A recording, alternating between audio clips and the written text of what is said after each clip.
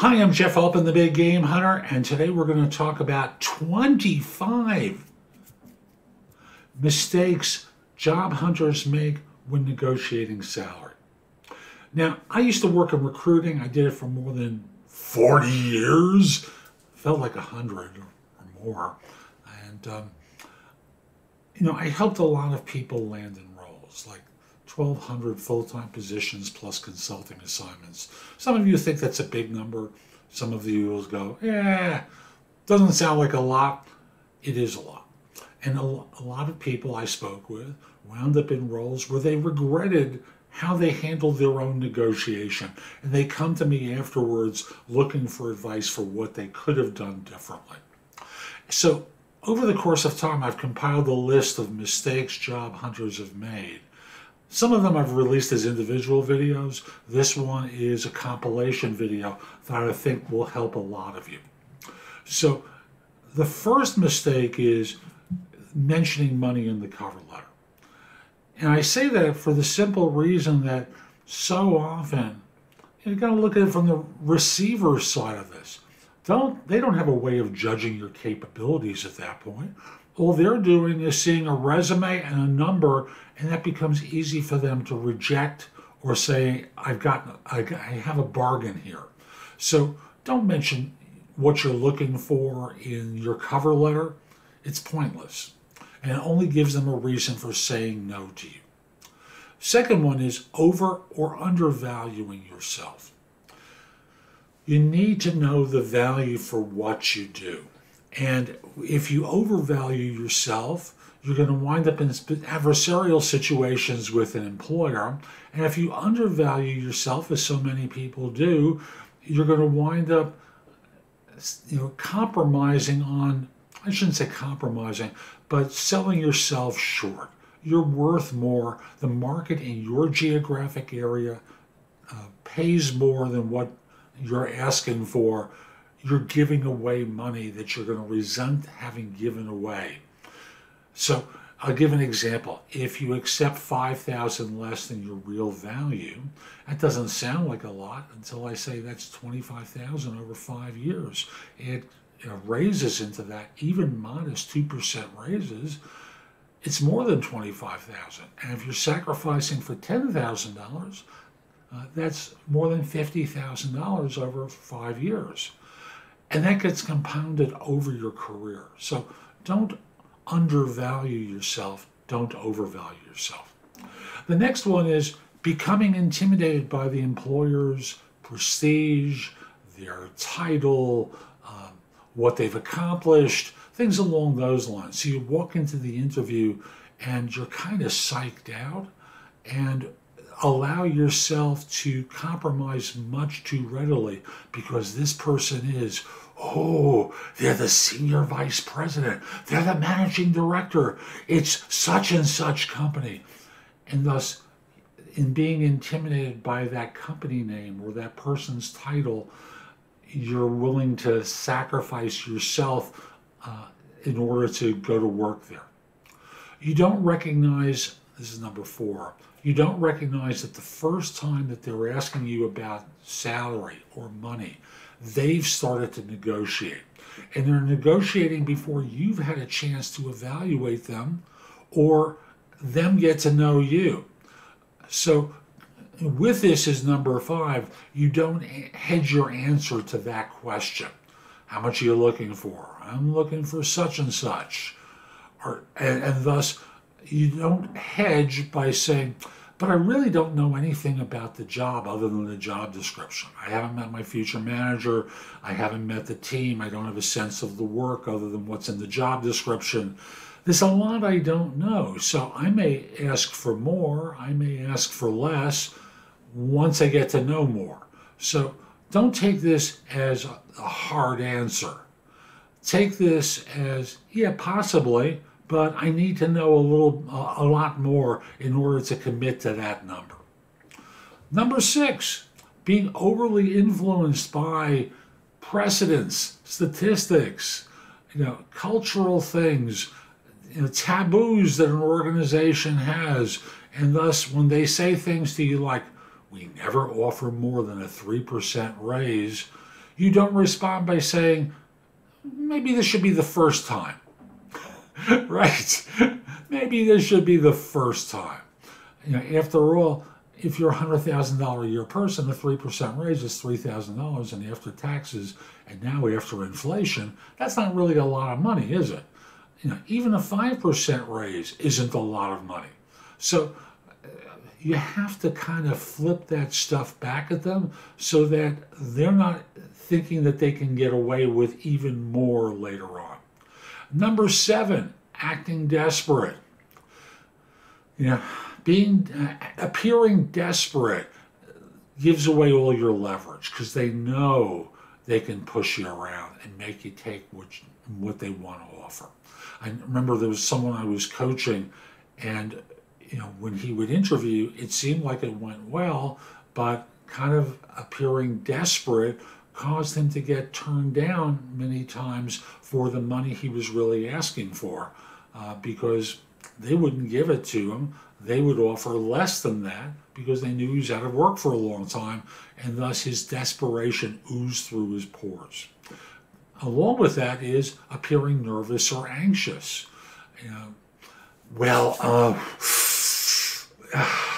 Yeah, and they get the feeling that you're going to cave in because you're anxious about this. You're nervous about the negotiation. That signals to them that they can get you. Number 9, on the other extreme is approaching negotiations like a cage match rather than a collaboration. Even if you get the money you want, you may damage your relationships with people once you come on board, because this wasn't a collaboration, this was a or else scenario, and you wore that on your sleeve. 10, not considering the total compensation. There were firms I represented when I did search, and they maxed out at salaries of $200, but their bonuses were $300, and their benefits were completely paid for, and lunch was delivered to your desk. Yes, you worked through lunch, but they were delivering it to you, and you'd receive a menu every day as to what the lunch offerings were. So there was a lot more than base salary that went into it. And with these firms that I'm talking about, these firms always did this stuff. There was never a break in what they did. Number 11, practicing what you're going to say in your head and not out loud. And thus, the corollary with this is not practicing at all, or just, not practicing at all. And thus, by not saying things, kind of like on interviews when I tell people you've got to practice it and the words have to come out of your mouth, what winds up happening is you make mistakes when it really counts because you haven't made the mistakes when it doesn't count. Next is winging it. Winging it is doing things ad hoc, which again is you've never thought it through, and you just go into this and you just say, whatever comes into your mind. Yeah, huge mistake. Next one is, and this one is, the beginning is I'll attribute to a woman I interviewed named Kate Dixon, who has a book out called Pay Up that deals with salary negotiation. When I interviewed her for JobSearchTV and No BS Job Search Advice Radio, she referred to this as listening to your Uncle Hank, and I'll add in, or your Aunt Henrietta, because these are people who may have been out of the game for a long period of time and are out of touch. Go to experts, go to people who negotiate regularly or have negotiated regularly. Even if you talk to a hiring manager, a friend of yours, they're in the position where they've handled their negotiations, but they haven't seen a broader spectrum. So they can give you a few ideas, but many of their ideas may not work because they don't do it very often. If they've hired 50 people, they've hired done 50 negotiations for themselves from the buy side where they had the power, not from the sell side when they didn't. They may have had 3 jobs or 5 jobs where the pressure feels different. Number 13 is settling and not negotiating. Whatever they say, you feel compelled to go, okay. I'm sorry, that's number 14. Okay. And agreeing to whatever's been said because you're afraid to negotiate. Next one is getting hung up on the little things. Like there was someone I was coaching, and he had an offer for a 60% increase in salary, and it was not a $40,000 a year job, just to be clear about that. A 60% increase in salary, a huge bonus, fully paid for relocation. He could work where he was while his wife was about to deliver their second child, and his wife kept nudging him to bring up this relatively small item because she wanted everything.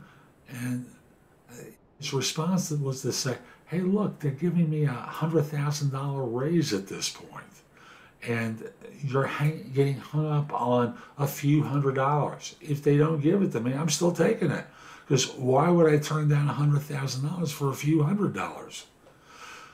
Number 16, being unclear or having fuzzy thinking.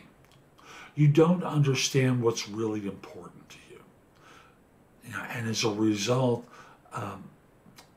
you go into this not knowing where your absolute must-haves are and give away things that are unimportant.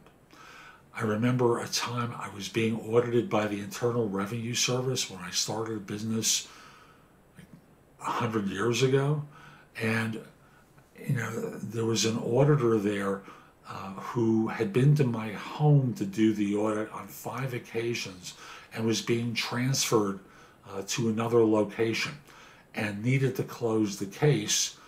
And my accountant came to me and said, is there anything you can give this person so that they feel good that they're clearing the case? And I offered up something that was worth $200 to the government. They took it, and the case was closed. So I'll simply say, not understanding what's important to you is a mistake. 17, you only spend a few minutes on the offer materials and don't really go through them conclusively. So the offer material may just be the offer letter. Where's the benefits information? Without the benefits information, you don't know how much you're really getting in the way of a salary increase, do you? After all, there are situations where the benefits package may be fine, but the cost of the benefits package is a problem. So suddenly you're going from 100% paid for benefits or 90% paid for benefits to 50. That doesn't sound like much, but benefits can cost $25,000 to $30,000 a year these days. And having fully paid for benefits has value to you. So make sure you understand everything that's being offered to you, what the title is, what the vacation policy is, what the reimbursement policy is going to be on tuition and on expenses, what the benefits are and what the cost of benefits are. These are some very basic things. And if they try and sneak in a non-compete on you, hire an attorney if necessary on any of this, because sometimes there are clauses that just don't make sense to you, and the person who's going to explain them to you has a vested interest in convincing you that, there's no problem, we've never done anything like this. And having represented someone who had signed a non-compete before I met them, he wound up being out of work for a year when he tried to take a position with another organization. People who tell you that non-competes are unenforceable don't know the law in all 50 states. Make sure, if necessary, you hire an attorney. Number 18, you give away your power so you can be seen as being nice. Now, the common thought about this is women and people of color often do this. And I must tell you, men these days do this as well, but they don't call it being nice. They refer to it as going along, because their future boss asked them to go, I'll take care of you. And thus they sell themselves short and leave money on the table. 19, taking things personally. In the Godfather movie, the classic statement is, it's not personal, it's business. And the more emotional distance you can get from the negotiation, the better you're going to do. And that includes the pressure from your husband, wife, or partner, because they've got anxiety too, and they dish it out on you, and that's going to affect your negotiating. 20, accepting the offer on the spot. I'd like a day or so to think about it. What are you going to think about? We gave you what you asked for.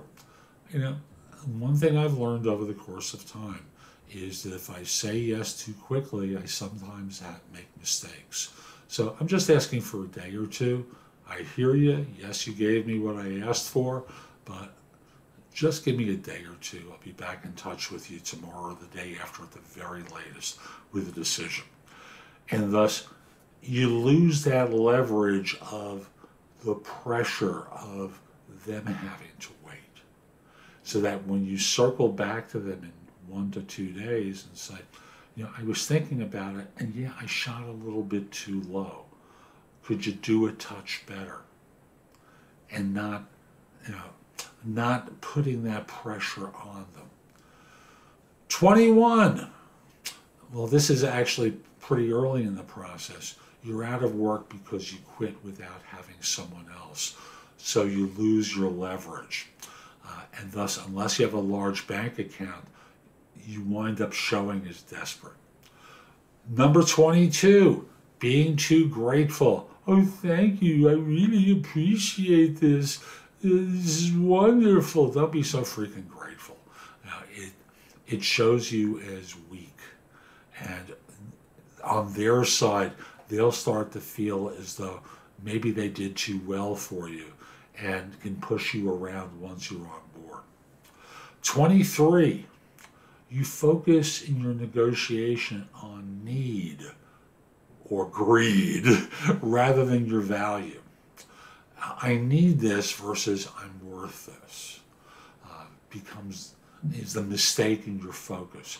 No one cares what you need.